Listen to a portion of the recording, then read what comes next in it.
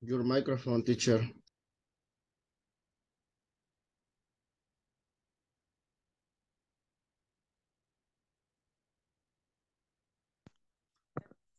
Hello, hello, hello. Good evening. Good Can you hear evening, me? teacher. Hello. Hoy nadie vino.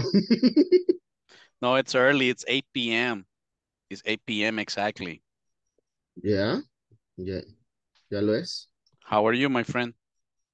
Oh, perfect. And you, Everything teacher, okay? how are you today? Perfect, perfect. All right. I'm happy to hear that. I'm happy to hear that. Okay, okay. Fíjate que no, amorcito.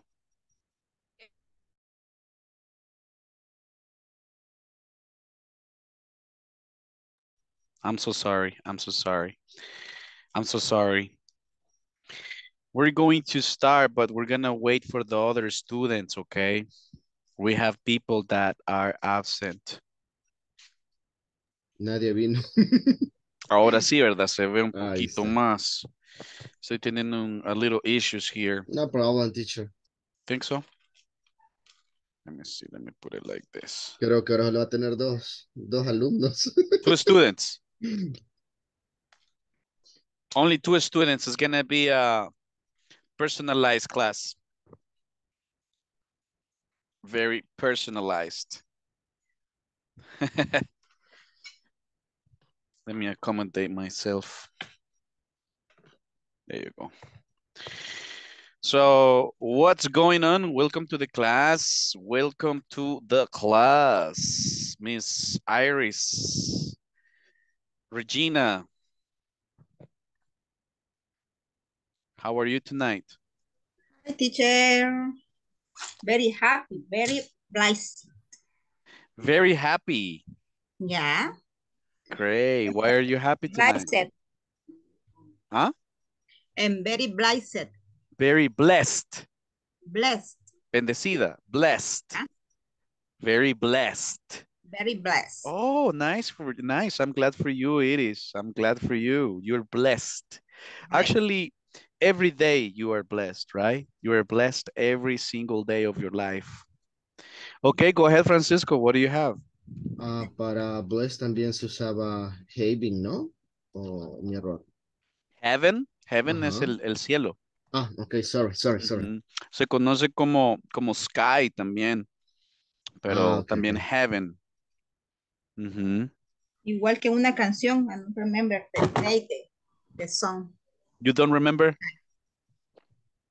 The word sky. Oh, the word sky. Okay.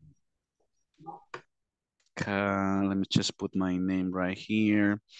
What's happening with the other students, huh? What's happening?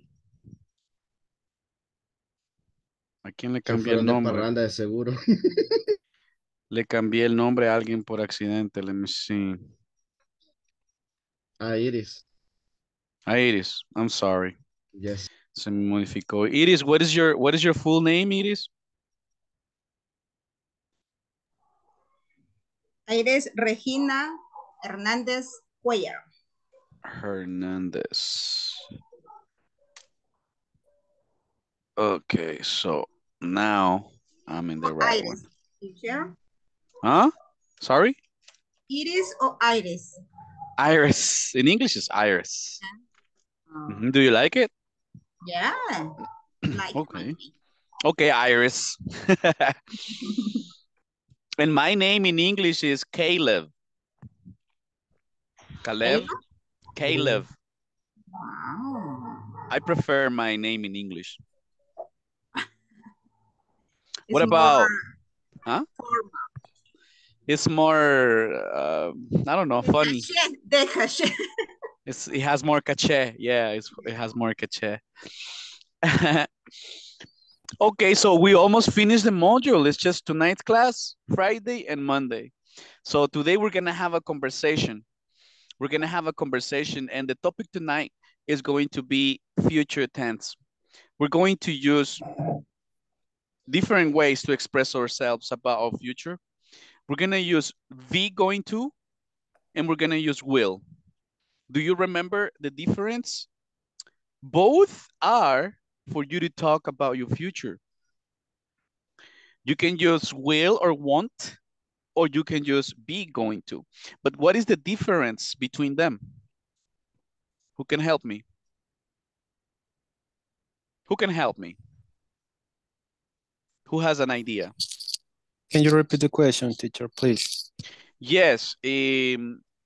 What is the difference between will and want and be going to when you're talking about the future? Because both are used for you to talk about the future, but there is a difference. I remember the video said that be going to is used when you are sure of your plans and when you have an idea about what you are going to about the future activities, but you're not sure, you have to use will. Okay, everybody agrees with that, or somebody wants to add more information?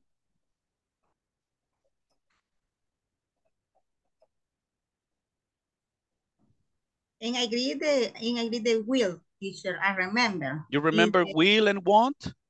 And want, I not remember, but the will, yes, Okay. the future, I'm not sure. The will is for affirmations. Oh. And want is for negations, negative statements for the future, right? What else can you say? What else? Thank you so much, Mr. Eraibin. Good job. Somebody has something else to add. We're talking about will and want and be going to when talking about the future. What do you know about this, Francisco? ¿Qué conocemos de esto? The will is the future one is using a negative. Example, I will study tonight. No? Study. Studying, sorry. I will study tonight. I will study tonight. Repeat. I will study I tonight. will study tonight. Yes. The negative is I want hating tonight. No. I'm sorry. I want. I want eat tonight. I want eat. I want eat. Sorry. Siempre me equivoco. I want eat. I want eat. Recordemos que cuando ustedes usan un modal verb, sea will, sea want, sea would, wouldn't, should, shouldn't, must, mustn't, etc. Siempre los verbos que van a usar con estos modal verbs van a ser en forma base, ni con ing, ni en pasado, ni en tercera persona. Base. Sorry, teacher, Entonces vas a decir, I will study, I will go, I won't eat pupusas, I will eat pizza, I won't go to the party, I will go to bed, etc. Thanks, teacher. My pleasure. Somebody else has another comment about will, want, and be going to. Now, remember that we have structures that we have to follow, okay? I'm going to share my screen and tell me if you can visualize it. Can you visualize my screen now? Can you? Yes, teacher. Yes. Okay, I'm going to deactivate my camera so I don't spend all my mobile data. So there you have future would be going to plus will. And as Jose, let me see. Yeah, as he said, going to is to talk about plans you have decided. Plans you've decided on. You took the decision already. You have all the resources to get it done. So you use be going to. And remember, the negative is be not going to. Affirmative is be going to. And negative is be not going to. Now, want is for possibilities. Let me remind you, Easy, very easy. When you use be going to, you have a secure plan. Your plan is already decided. You are sure about the plan. Easy. Now, will and want. When can we use will and want? When can we use will and want?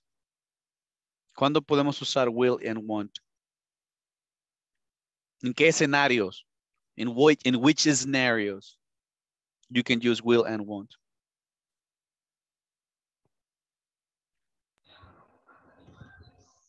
In the future and decision? Okay, what kind of decisions? ¿Qué tipo de decisiones?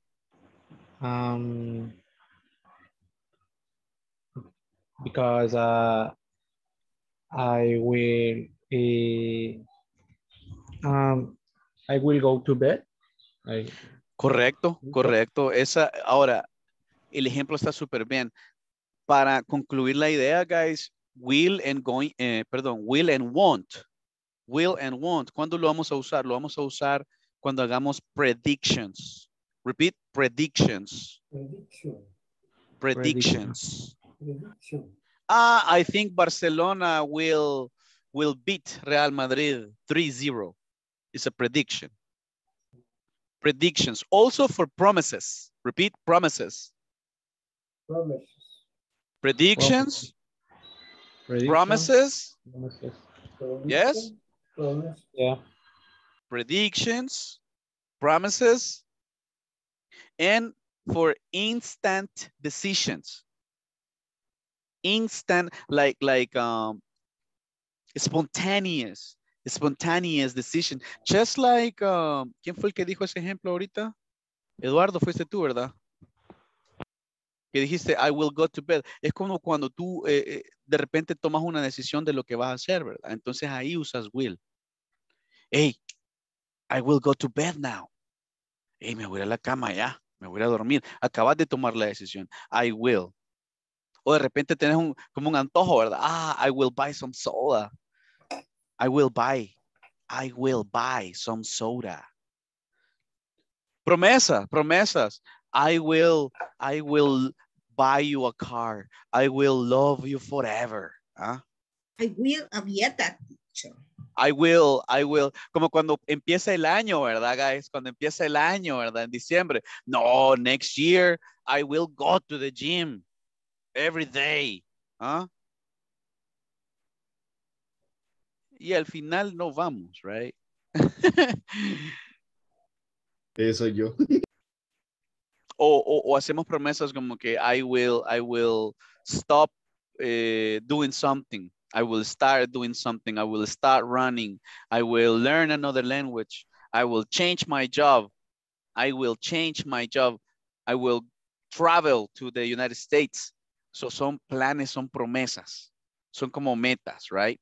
Pero no tenemos como que todos los recursos para hacerlas, a menos que usemos go into. So I have some questions for you, okay? I have some questions for you. Bueno, antes de irme a las preguntas, do you have any doubt? ¿Tienen alguna duda ahí? Do you have any doubt? Hi, everyone.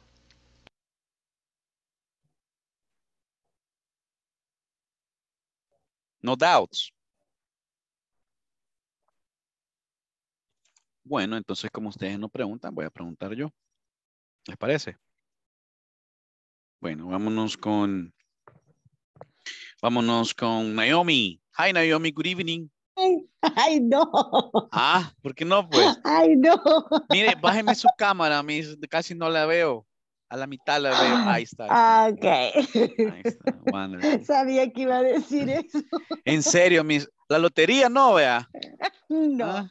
Bueno, como no preguntan, voy a preguntar yo. El Y pavo. yo soy la suertuda. No problem. Vaya, Naomi, can you give us one example of a secure plan for you personally? A secure plan, something you have planned using the future.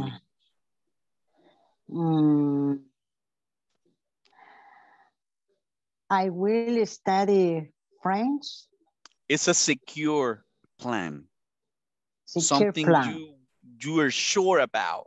Algo que usted está segura de lo que va a hacer en su futuro. Ahí que vamos a usar will and want o vamos a usar going to. Going to. Correct. Share one personal plan that you have for sure, Naomi. I'm going to travel Switzerland. Travel to. Travel to Switzerland. Switzerland, okay. Switzerland. O sea, eso es seguro, miss. Yes. So, that's good. That's good. Podría que ya tenga usted su flight tickets, podría que usted ya tenga el lugar donde llegar, right? Podría ser que usted ya tenga the economic capacity, right? Entonces, por eso usted está diciendo, I am going to travel to Switzerland. Yeah, es que usted ya tiene el plan trazado. ¿Es correcto o no? ¿O quiere cambiar su ejemplo? No es correcto. Es fantasy. Fantasy, okay. Give me a true personal example using going to. Prepare it, guys. Prepare yours. Prepare your example, please. I'm going to the San Salvador with my son at the Saturday in the morning. Okay, now the future expression is going to. Repeat. Going to. You can say going to, or you can say gonna. I'm going to. Or I'm gonna. Después de decir esa expresión, necesito una actividad, necesito un verbo base. I'm going to travel. I'm going to visit. I'm going to drink. I'm going to... Te falta el verbo igual, Francisco. Después de la expresión del going to, necesitas explicar la acción que vas a hacer en el futuro. El going to es solo la expresión del futuro. Después del going to, tú necesitas dar la actividad que vas a hacer. I'm going to learn English. I'm going to dance at the discotheque. I'm going to make a delicious breakfast, etc. Okay, teachers. I'm going to eat at lunch with celebrate my birthday. Birthday. Okay, I'm going to eat lunch. I'm going to eat lunch for my birthday. For my birthday. Birthday. Okay. Tomorrow. Yes. Congratulations. Happy birthday, Naomi. Thanks. Okay, something negative, Naomi. Now something negative. Negative.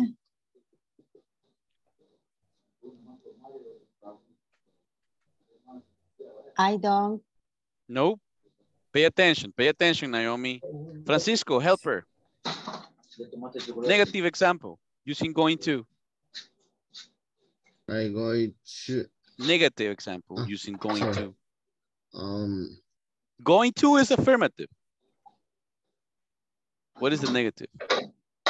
I'm not going to. Correct. I am not. I am not going to. I am not going to. La misma frase. No. Usted me dijo algo positivo. Ahora me está diciendo algo negativo. I am not. I am not. I am not.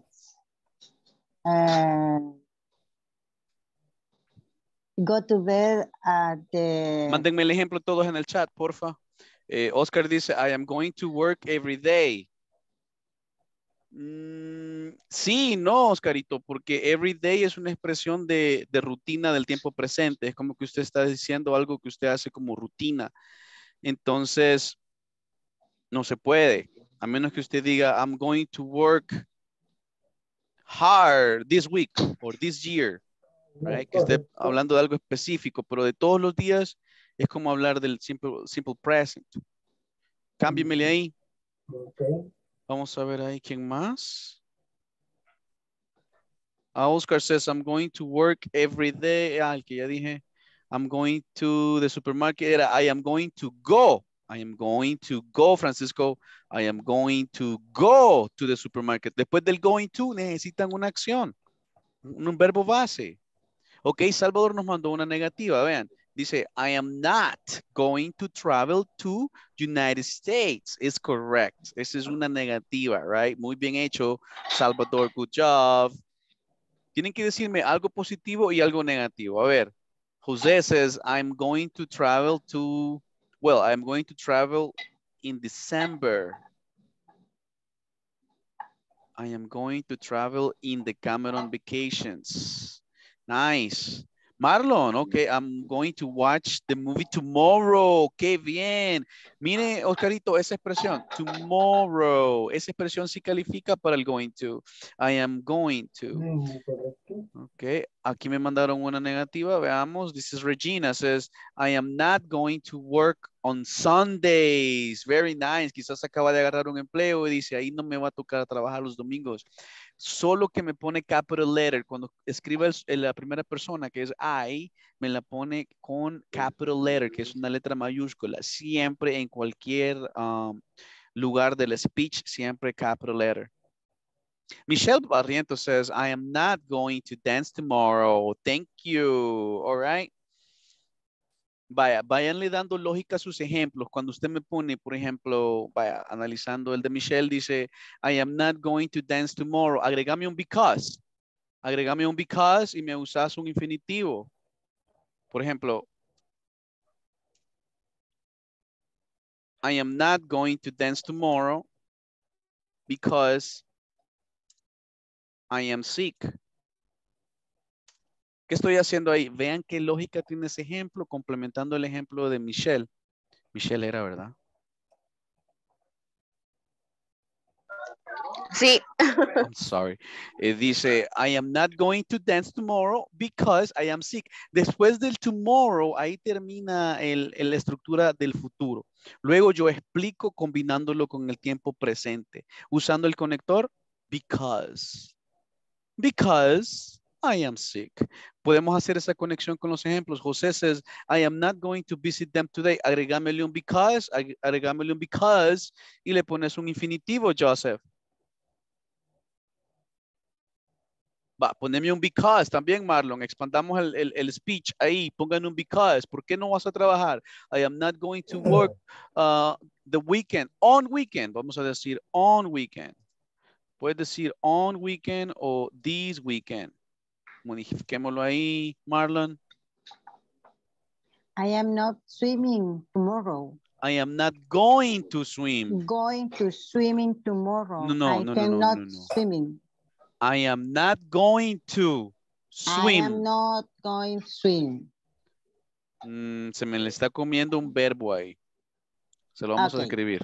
Okay. I am not going to swim tomorrow. Vaya, ahora a esta oración, Naomi, para agregarle more logic, agréguemele un because y me explica por qué en tiempo presente. Úseme un infinitivo ahí.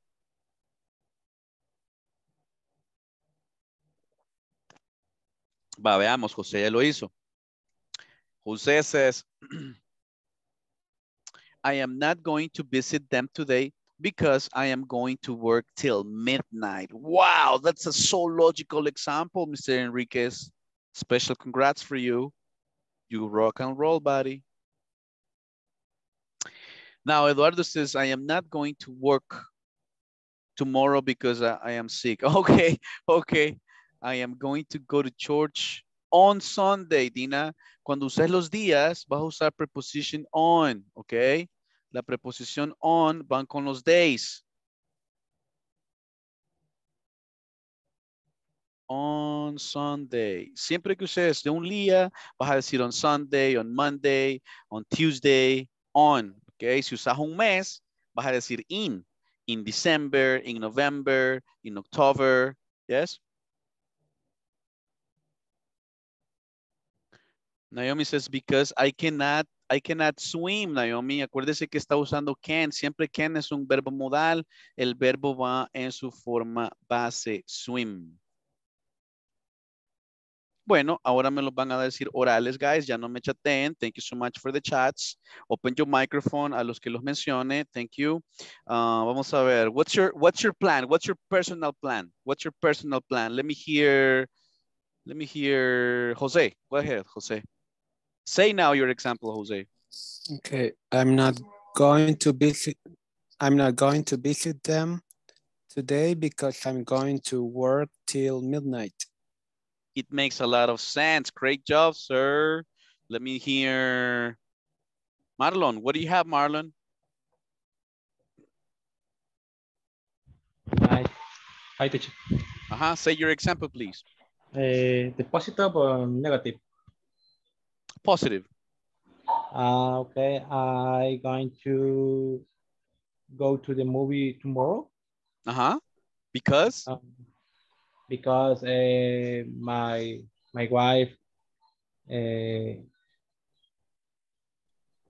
querer is have Want.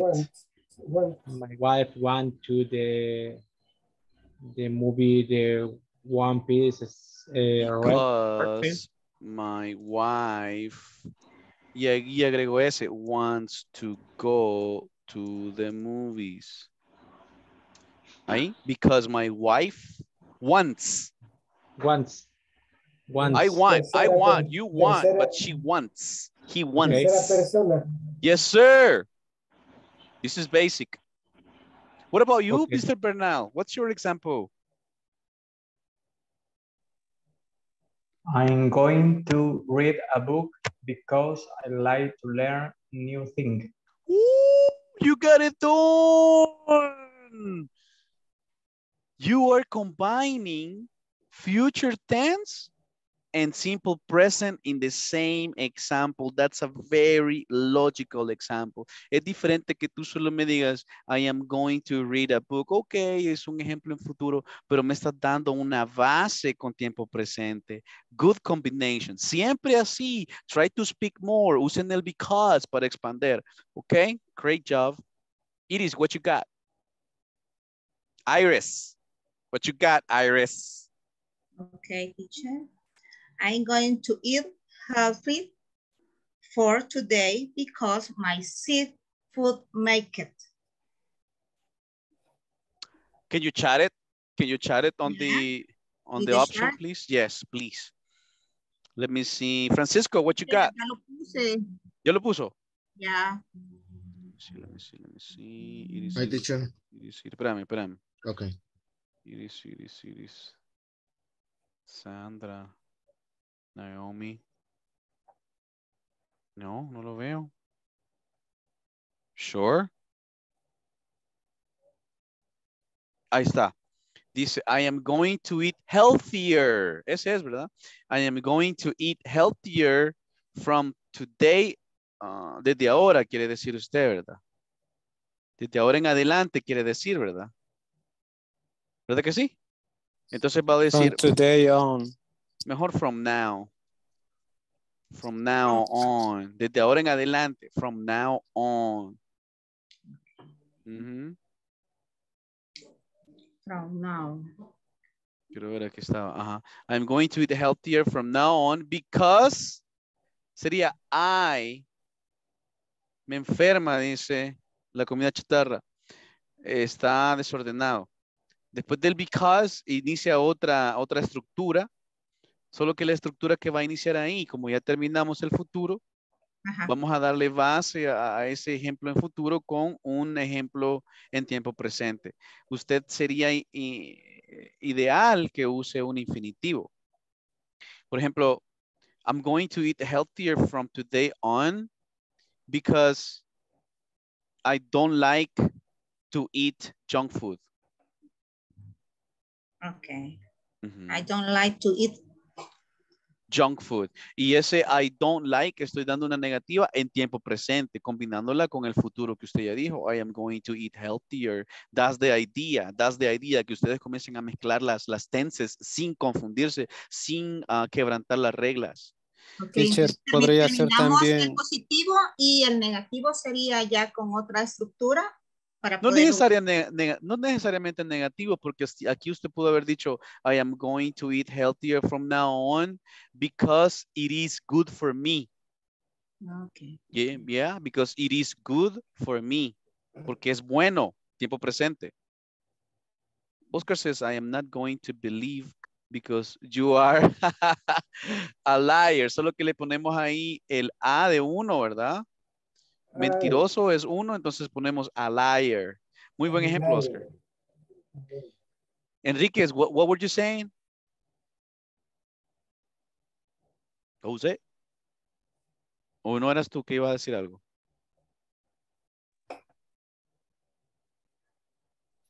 no, se me ocurría que también podía ser because junk food sick me. Oh, Makes me feel sick. yes, that's the way, because junk food makes me get sick or makes me be sick. It's true. That is a good example. Thank you, sir. What is one secure plan for you? Let's go with Sandra Cruz. Good evening, Miss Cruz. Good evening. Tell me what's your example? I am not going to visit my mother tomorrow because I am sick. Oh, I'm sorry. Y se escucha, la verdad, se escucha. Oh. I am Much. not going to visit my mother tomorrow because I am sick. Is that correct? Yes. Fantastic, fantastic. ¿Por qué Thank aplica, aunque sea un futuro cercano? ¿Por qué? Porque usted está enferma, Miss. you. Entonces, eso le hace que tenga bastante lógica el primer ejemplo en futuro. Siempre usémoslo así, expandamos nuestro speech. Who Thank else? My pleasure. Michelle, what you got today? Barrientos, are you there? Hi, teacher. Yes. Talk to us. Produce your Hi. language. Okay. I'm going to buy a new dress because I'm going to have a birthday celebration on Saturday. Woo! Making sense. That is a true example, or just an example? No, it's just an example. Oh, nice, nice. And it's not a bad idea. You're going to buy a new dress, right? Yeah. Yeah, that's nice. Good example, good combination of future and present tense. You are intermediate, doing it very well. Thank you, teacher. Yeah, let's go with Jennifer Torres. What you got, Jennifer? I am going to work. I am not going to work tomorrow because I am tired. Hey, that's a good one. Okay, you're not sick, but you're tired. And Oscar says, I am not copy. ¿Y la expresión del futuro dónde está ahí, Francisco? No, Oscar. Oh, era Oscar, perdón. ¿Dónde Sí, está la expresión de futuro ahí? I am not going to copy in test because it's not Google. Bien. Bueno, en el primer ejemplo me le faltó el going to, ¿verdad? I am not going to Sí, copy. I am not going to copy. Sí, Y correcto. en el examen se dice on the test. In the On the test test. no, ¿verdad? Porque es sobre el examen, es sobre la hoja, lo que vamos a trabajar. Correcto. Entonces, I am not Not going copy on to copy on the test. on the Pongamos test, el on the artículo de, ¿verdad? On the test. on the test. Because It's not good. me puso it not good, faltó el verbo to be ahí del presente, como esa estructura del presente. It is not It is it isn't good. good. Correcto, it isn't good. No se nos olvide que después del because, no quiere decir que solo 2 o 3 palabras vamos a poner. Sí, pero tienen que ponerla bien estructurado, ¿verdad? Con un sujeto, con un verbo en el presente, en este caso el verbo to be. It is not good. Learn from your mistakes, please. Correct your mistakes.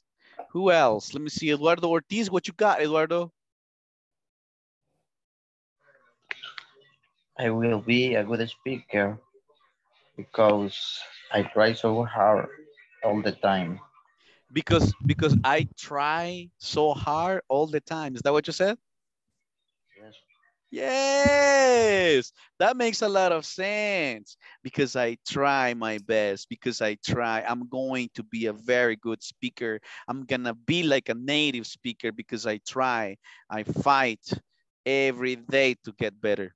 Good job. Good job. I like your examples. How about Ingrid Arias? What you got, Miss Arias? Okay, I'm going to buy an air fryer at the end of the month because I don't have money in this moment. Oh, nicely done. Nice combination of your future and your actual economic status. Thank you, teacher. No, thank you. You were very creative. Let's see, Dina Flores, what you got? To buy gift on Saturday because I go party of my uncle. I'm sorry, Miss, cuando comenzó se le estaba así como breaking up. ¿Puede comenzar otra vez? Okay. Can you try again? Okay. Okay. I am going to buy gift on Saturday because I go party of my uncle for birthday. ¿Me lo puede escribir, porfa, en el chat para verle ahí los errores puntuales y que sea perfecto? Hey, good job. Now, make questions. Make questions. Cuando hacemos preguntas, el verbo to be pasa al inicio. For example, Jose, are you going to learn something new next year?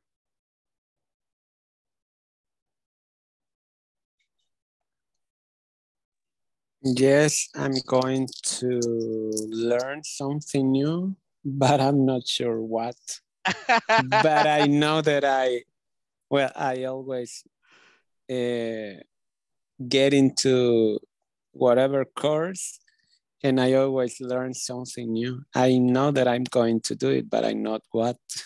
I don't know what.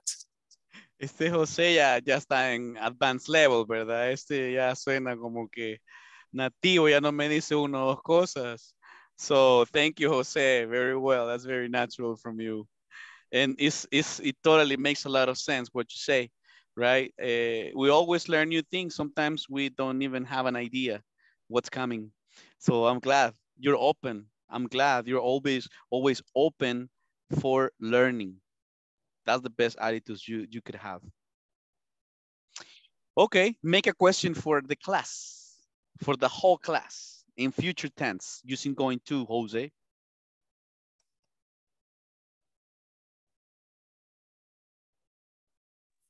What are you going to do tomorrow at 8 a.m.? Interesting. Volunteers, raise your virtual hand or chat your example, your answer. What are you going to do tomorrow at 8 in the morning? It's a secure plan, right? We're using going to. Volunteers, raise your hand. Virtual hands, raise your virtual hands. Nobody?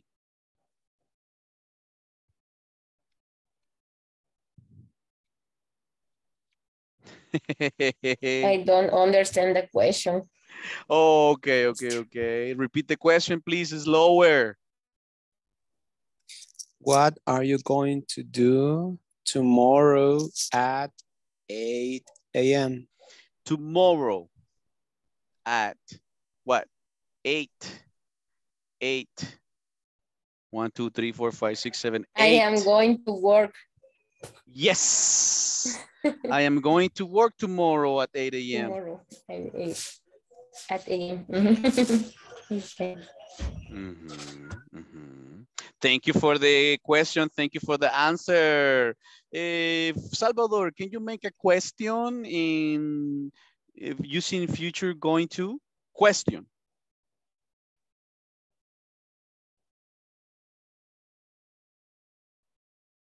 Oh, no, ¿saben qué? Ya nos quedan 20. Vámonos con will y want, ¿ok? Te salvaste, Salvador, you're safe. Fíjate que vámonos con will and want. Les decía, will and want lo usamos para, how do you say, making plans. When you make plans and when you have promises to make, you have promises to make. ¿Por qué? Porque las promesas se rompen. Entonces, por eso no usamos going to, right?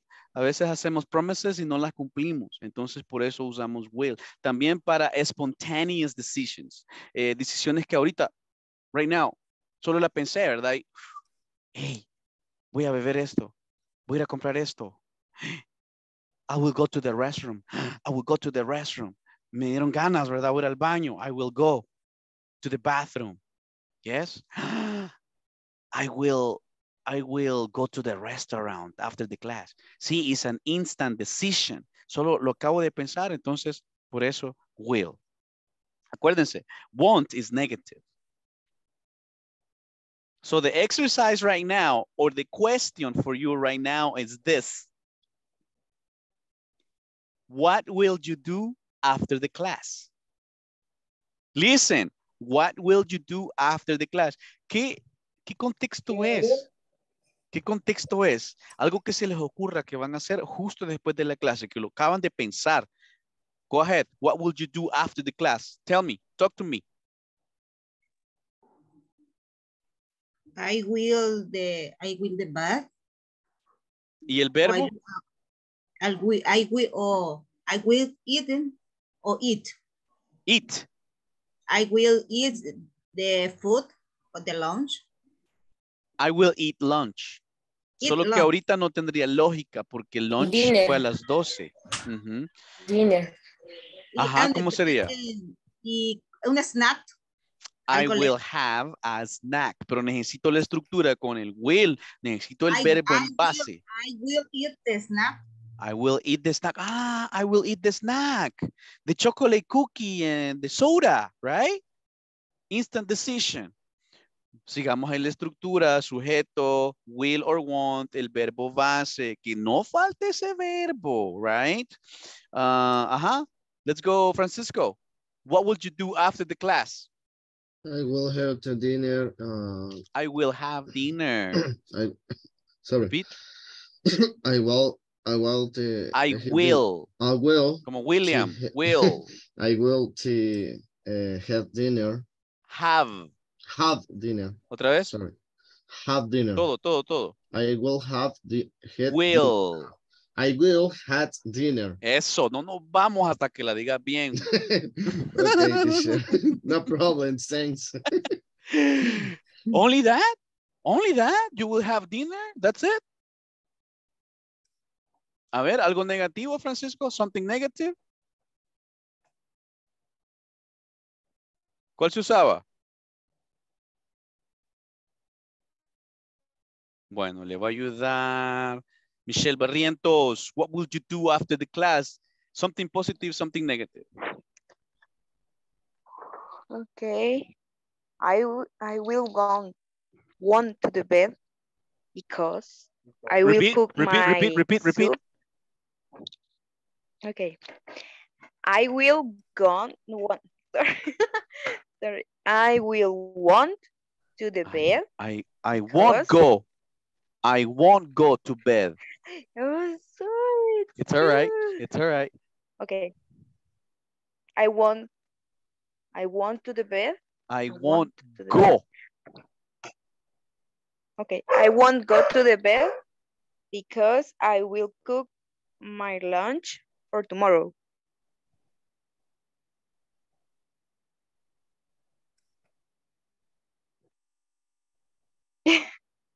You could say, I won't go to bed. That is correct. I won't go to bed because I am going to cook lunch for tomorrow. Okay. La decisión instantánea ahí fue cuando dijiste will, or want, right? Que no te vas a ir a la cama. Lo pensaste ahorita, te acordaste que mañana también comes, right? So you say, I won't go to bed right now. I'm going to prepare my lunch for tomorrow. ¿Sí? Es más seguro, Okay. right? Makes sense. All right, watch your errors. Hey, Oscar, what you got? What will you do or what would you do after the class? I think very bedroom. No, I think to Estamos bedroom, usando el verbo modal will y want, Oscar. I will go to the bed at night. Okay, I will go to bed at 9 p.m. Sandra says, I will not eat popcorn after the class. Good job. Sandra, ¿dónde está Sandra? Let me see, Sandra. Oh, okay, there you go. Ahí está. Good job. Solo que no me le ponga mayúscula al will, ¿verdad? Ese ya va así con lowercase. A menos que esté iniciando una pregunta con will. Como... Error de dedo. Error de ahí del cell phone, ok. ¿Qué más? Good job. Let me see. Jennifer, what you got? What would you do after class?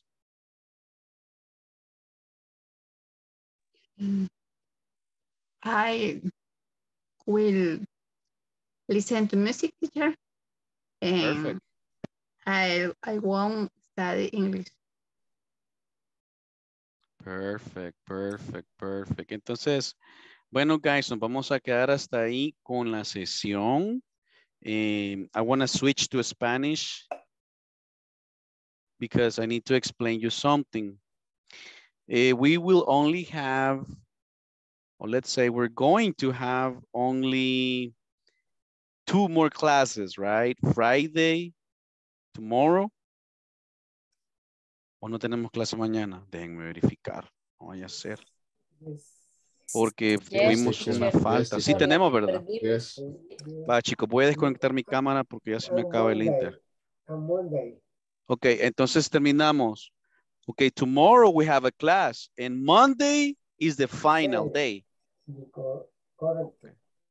Ok, muy bien. Entonces, vamos a tener un trabajo que hacer, ok. Los voy a dividir. Los vamos a dividir porque el día lunes vamos a tener expositions. ¿Qué es lo que vamos a hacer? Vamos a trabajar en grupos, ¿ok? Y el día lunes ustedes van a hacer, vamos a celebrar the Teacher's Activity Day. ¿Qué quiere decir? Que usted va a ser el teacher ese día. Sí, yo voy a ser su estudiante, yo solo voy a estar escuchándolos. Y ustedes van a estar exponiendo con su grupo. Lo que voy a necesitar es 2 cosas. La exposición, que quiere decir donde ustedes van a distribuirse las partes ahí para explicar el tema, qué sé yo, la estructura, afirmativo, positivo, afirmativo, negativo y pregunta, explicándolo quizás con diapositivas, presentations, como ustedes gusten, si no, pues old school, ¿verdad? Sin presentación, lo que me interesa a mí es su speaking, que ustedes practiquen y se desenvuelvan. Aparte de eso, después del exposition, van a tener un role play. You know what is a role play, ¿verdad? Ustedes van a hacer una interacción con sus compañeros, como una conversación, utilizando el tema. Entonces, ahorita les voy a compartir las opciones que ustedes tienen. Ups. Tema. Ahorita están viendo los temas, ¿verdad? Ok. Ahí están los temas, guys. We have Teacher. Go ahead. ¿Será que puede mandarnos eso también en el WhatsApp? Claro que sí. Ahorita se los mando. Thank you.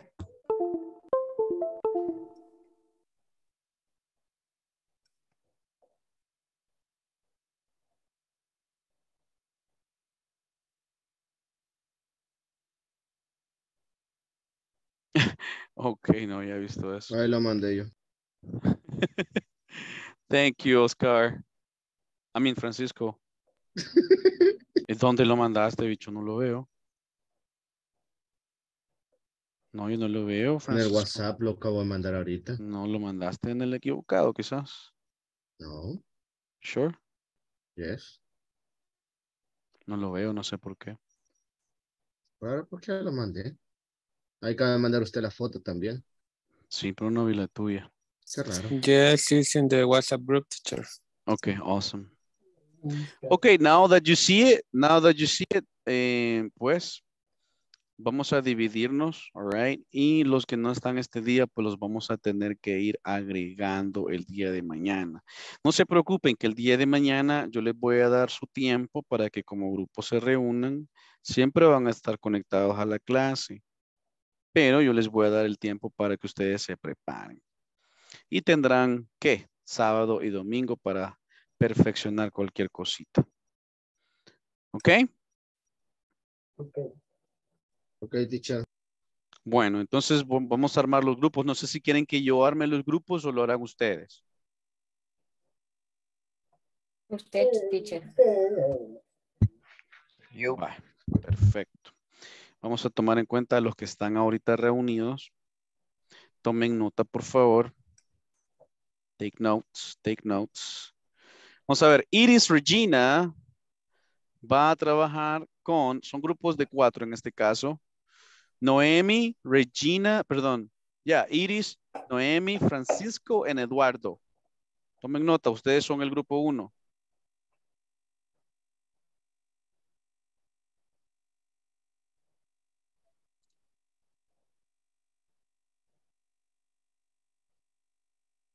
Teacher Iris, Noemi, Francisco. Y Eduardo Ortiz.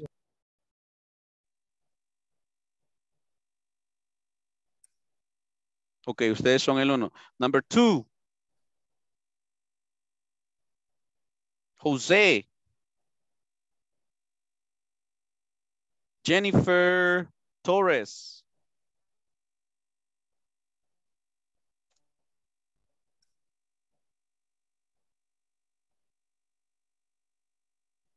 Ok. Ingrid Arias.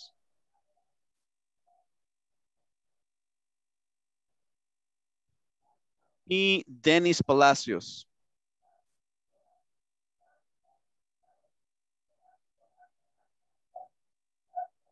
Ok. Ustedes serían team number 2. Team number 3 is going to be Salvador Bernal. Yeah. ¿Sí?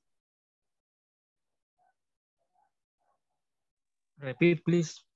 ¿Cuál? ¿El 2? Yeah. Está José, Jennifer Torres, Ingrid, and Dennis. Okay. Team number 3 is going to be Salvador, Sandra Cruz. Ahí va, Miss Sandra. With Salvador. Vidal Mejía. Tienen que trabajar en equipo, guys. Todos tienen que trabajar.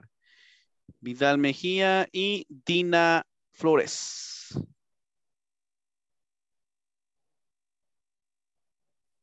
¿Estamos?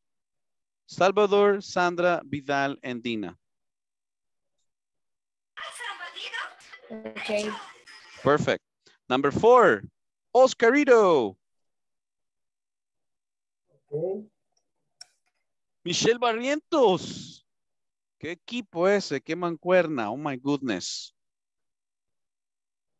Marlon Paniagua. And Andrea García.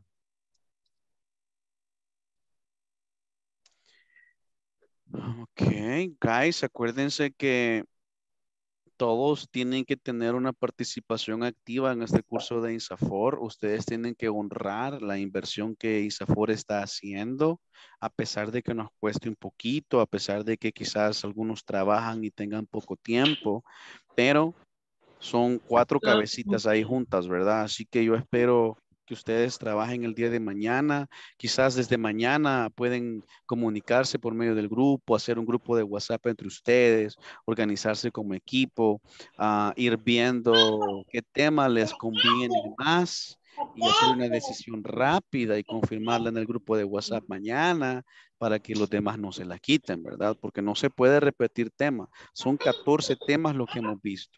Entonces, ustedes eligen un tema como grupo y mañana en el grupo de WhatsApp me ponen, el grupo 1 va con este tema, el grupo 2 va con este tema y así, ¿verdad? Yo ya tengo aquí los números, somos 4 grupos y los que han faltado, pues yo los voy a ir agregando a cada grupo, ¿ok? Teacher. Yes. Repeat, please, the last person. The last team person. 4. Group number 4. Yeah. Andrea. Ella es Andrea, ya te digo. García. García. Thanks. Andrea Michelle García, es correcto. Andrea Michelle. Las dos Michelle van ahí para que vean, pues, Michelle Barrientos y Michelle García. Van con todo. ¿Ah?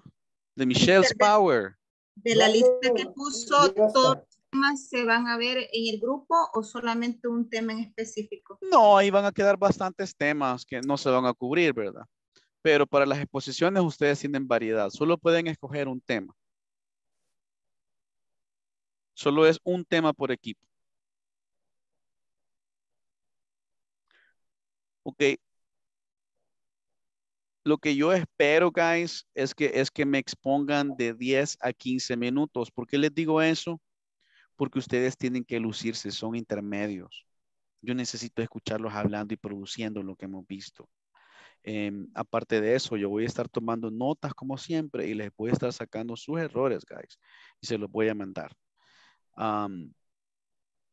Yo espero que el día de mañana aprovechemos la hora que vamos a tener juntos como grupo. Ustedes van a estar conectados en la clase acá conmigo, pero podrán estar organizándose también, ocupando ese tiempo sabiamente. De 10 a 15 minutos, distribuyan, porque la exposición tiene que tener un tiempo y el roleplay tiene que estar al final. El roleplay es el broche de oro como ustedes van a cerrar su performance, donde ustedes van a estar conversando, usando el tema que han visto. Pueden usar cualquier situación social o familiar, ¿verdad? Esta es la ventaja de este programa, que este es un programa libre, así que ustedes escojan un tema, right? Discutan como equipo que les conviene y tomen la decisión, me lo hacen saber mañana en el transcurso del día. Any questions? Bueno, yo tengo muchas expectativas para serles honestos. Yo sé que aquí solo hay gente responsable que tiene el sueño de mejorar, de progresar, de sobresalir, de darle una mejor calidad de vida a sus familias por medio del idioma inglés. Así que yo espero que le pongan pasión, le pongan amor y que me sorprendan, ¿verdad? El día lunes que ya les toque la exposición y nuestro día pues de graduación de este nivel, ¿ok? Do you have any question? Any question? One time for exposition. Mira, yo necesito de 10 a 15 minutos. Si me quisieran complacer al máximo, yo quisiera que lo dividieran entre la exposición, quizás casi los 10 minutos, entre 8 a 10 minutos, y el interaction, el roleplay, pueden usar los últimos 5 minutos. Háganlo formal, introduzcan a los miembros los miembros de la familia, a los miembros del grupo, ¿verdad? Y me dicen el número del grupo, me dicen su tema, ¿verdad? Cada quien tiene que lucirse, guys. Lúzcanse, por favor. ¿Ok? Quiero decirles que no en todos los cursos es así, ¿verdad? Su servidor, porque le gusta sacarlos de su zona de confort. Le hemos metido a este curso, como no tienen idea, desde que comenzamos, ¿verdad? Y hemos atacado todos los temas que la plataforma tiene. Lo hicimos en un tiempo récord para que nos quedara la capacidad de volver a ver algunos de los temas más importantes y hacer la práctica. Así que ahora les toca a ustedes. All right. Ya se están organizando ahí, me llega. Well, this is it, guys. I will see you tomorrow for the exposition preparation. Tomorrow is the exposition preparation. And on Monday is the exposition, the final exposition. Capiche? I will Bye, see you teacher. later, alligators. Have a good night, everyone. Goodbye, Good goodbye, night. Good night, goodbye. Good teacher. night, Bye-bye. everybody. See you tomorrow. Bye. Sweet Bye-bye. dreams. Bye-bye.